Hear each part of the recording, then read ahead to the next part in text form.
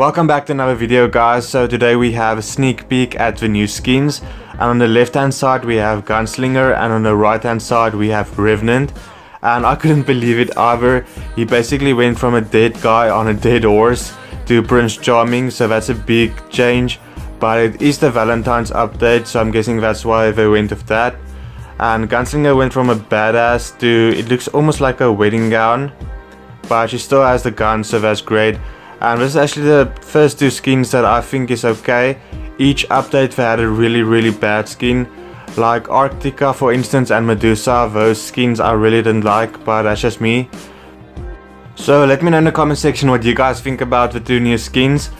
And we now know the two skins, and we also know the new game mode that is coming. We just don't know how it works exactly. They did put it on Facebook yesterday, and I did make a video on it, so if you guys want to go and watch that for more information about that game mode.